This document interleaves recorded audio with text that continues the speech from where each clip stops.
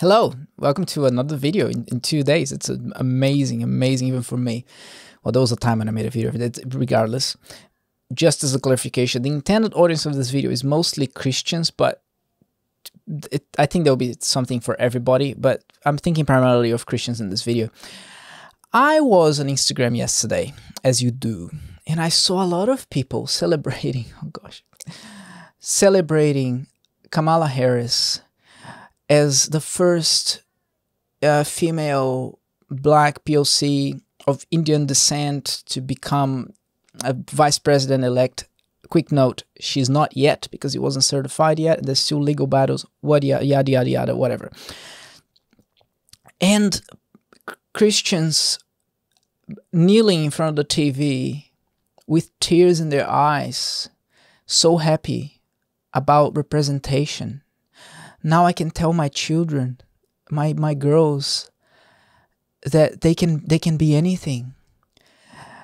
Wow.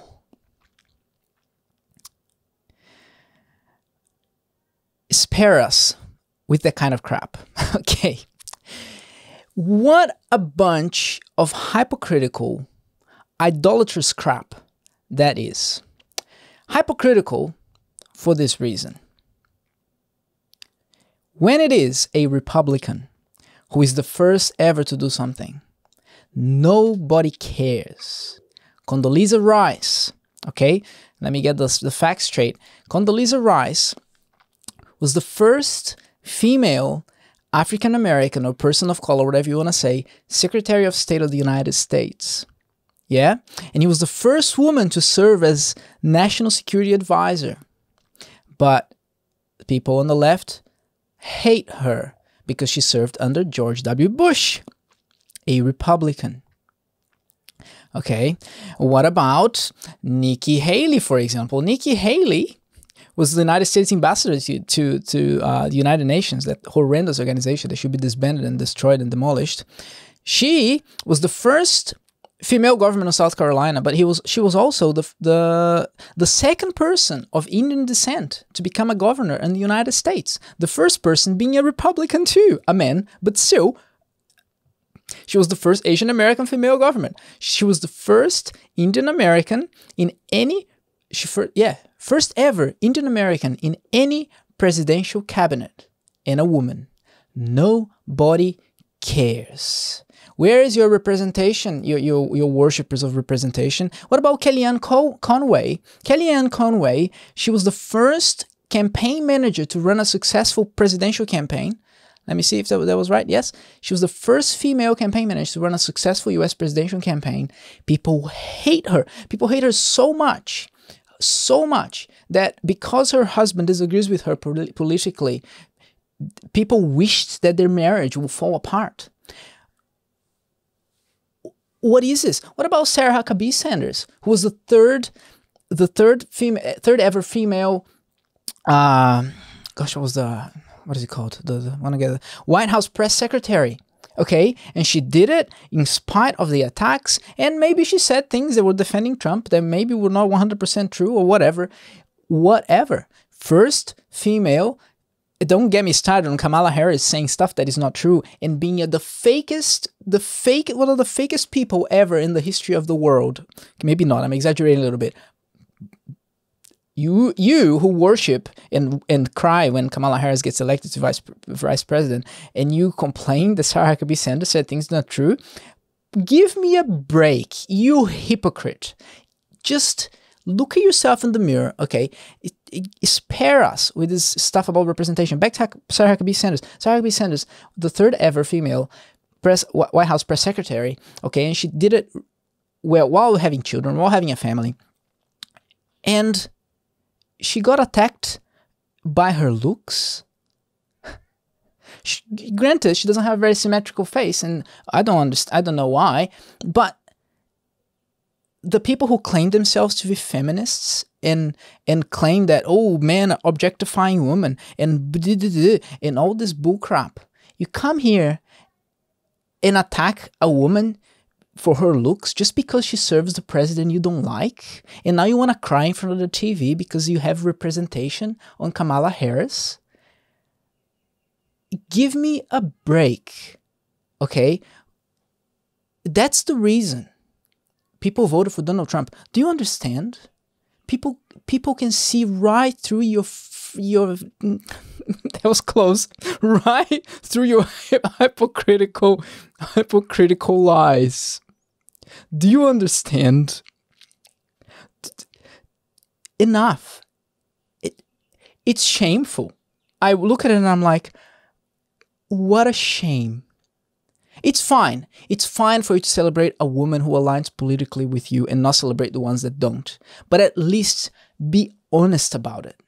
Don't go like female representation when you don't care about the other women who were represented in many other offices, important offices, just because they don't align with your political whatever crap. Spare me.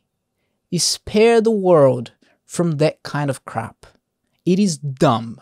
Okay, I'm going again to that. It's so dumb, and the way you show it is dumb, all right? That's a joke. It's from a Brazilian video. That's why Luis was laughing in the other video. Anyway, but it is dumb, okay? Now, I lost my train of thought already. It's fine. Again, it's fine for you to celebrate someone you align politically, but don't come with this dumbness, virtual signaling, female representation, okay? And I was like, well, but Sarah Huckabee Sanders and Kellyanne Conway and whatever, Condoleezza Rice and Nikki Haley, they weren't elected. Well, Nikki Haley was elected to be governor, but they weren't elected. You know, Kamala Harris wasn't elected either, okay? She had 1% of the intention of votes in the primary, in the Democratic primary, and she left the race because she knew she was not going to win. If she were the presidential candidate, well, maybe she would still win because the votes are not for Biden, against Trump, really.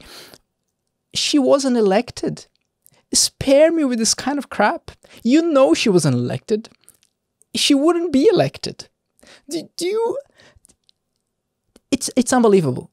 The hypocrisy is like, it's beyond the charts. At least believe in something and be consistent. Like Bernie Sanders, he's wrong. He's morally wrong. He's a disaster. But he's honest. Okay? He's not lying. I'll ban fracking. I'm not going to ban fracking. I'll do this. I'll do that. No. He believes in stuff and he's honest. At least he's honest. You people with your virtual signaling and you're crying because female representation, give me a break. And if you're a Christian, and you say things like, now my daughter knows that she can be anything. I'm a parent. And understand what I'm going to do now. I don't say this lightly. The worst thing as a parent is when someone tells you that you're not being a parent properly. And I'm about to tell you that. You're failing as a parent. You're failing as a parent, as a Christian parent. You're failing so bad as a Christian parent. If your kid's hopes and dreams and identity comes from the world and it doesn't come from the Word of God. Do you understand? It's not because now there's a vice president, maybe potentially elect, who is the first female Indian American descendant of POC, whatnot. Now my daughter knows that she can be anything. If that's how you're teaching your children, you are failing as a parent. And I'm saying this not to judge you, but to please wake up.